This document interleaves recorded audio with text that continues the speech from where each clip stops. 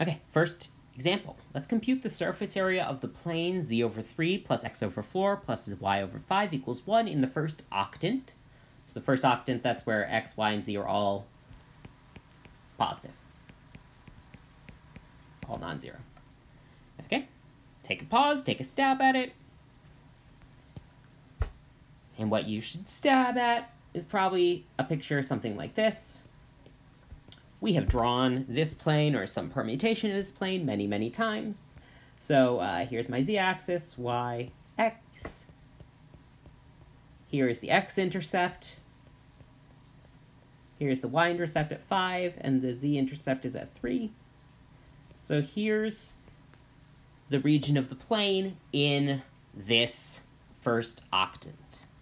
Okay? So what's the surface area of this plane? It's the area of this triangle.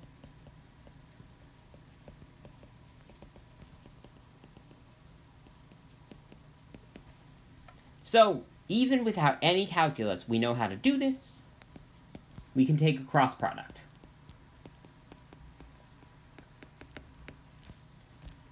So, what would that be? It should be the cross product of, I'm going to take my vectors to go from x, from this point to this point, and from that point to that point. And so, the first one I drew, going from the x-axis to the y-axis, that's decreasing my x value by 4, increasing my y value by 5, and doing nothing in my z-coordinate. Cross. The other one is decreasing my x value by 4, not changing my y's, and increasing my z's by 3. Take an absolute value. This should give me my surface area. Oh, and I forgot, I should divide it by 2. Because surface area, cross product gives you the area of the parallelogram, and I only want half of that because I want the area of the triangle. Okay, that's a little disingenuous, so let's just also check that we can compute this with integrals, or at least set it up, and then you can go figure it out on your own. Let's see, I computed this, and this should be 769. Take the square root of that, square root of 769 divided by 2. That's your surface area. So let's get the same thing using integrals. First, let's solve the equation for z, because I want this in the form z equals a function of x comma y.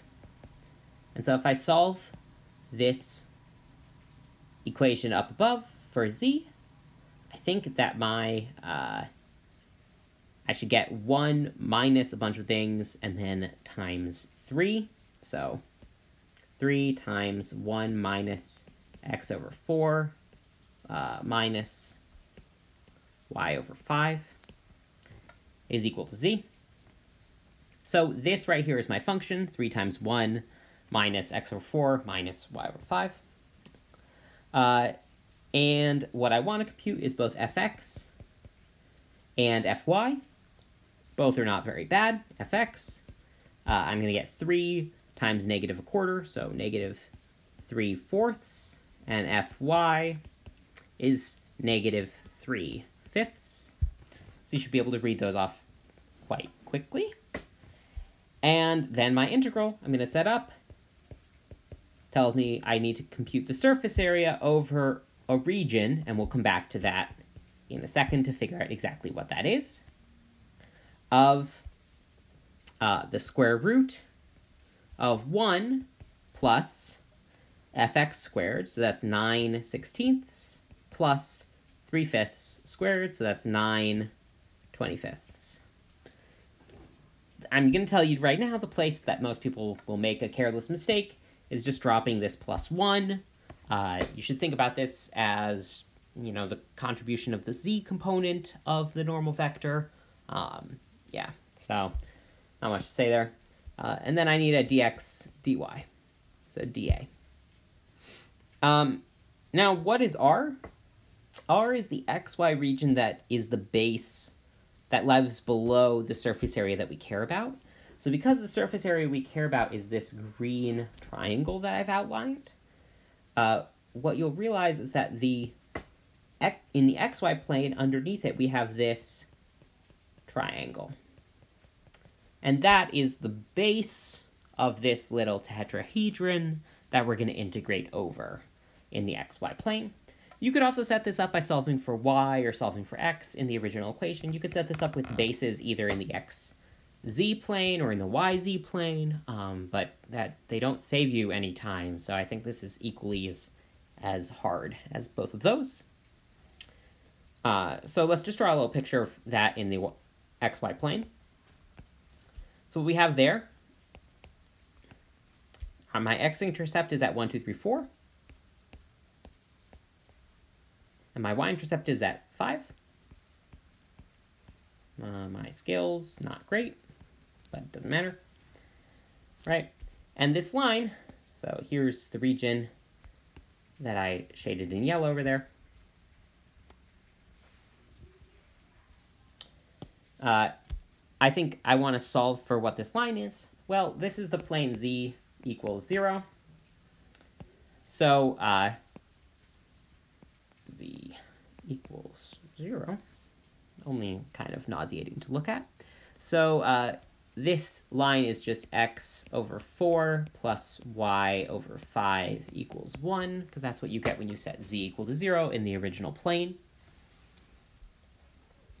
And now I can choose my bounds. So I think I'm just going to erase these this r that I picked over here. No, let's not do that. Let's leave that as r, and I'll just scroll up and give myself a little bit of room.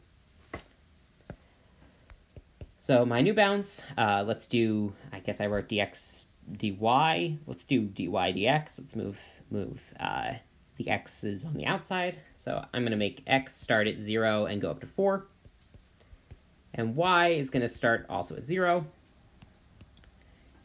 And then, oh, that is not the way I should draw it. If I'm at a given x, my y's go vertically.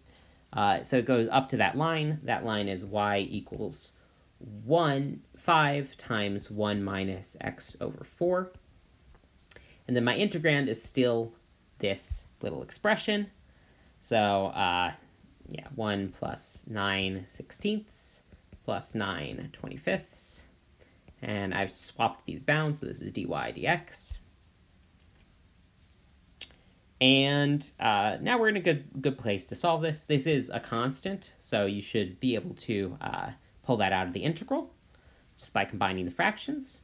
And this integral in terms of y is not going to be very hard, and then you add an x, and the integral in terms of x is also going to be really easy.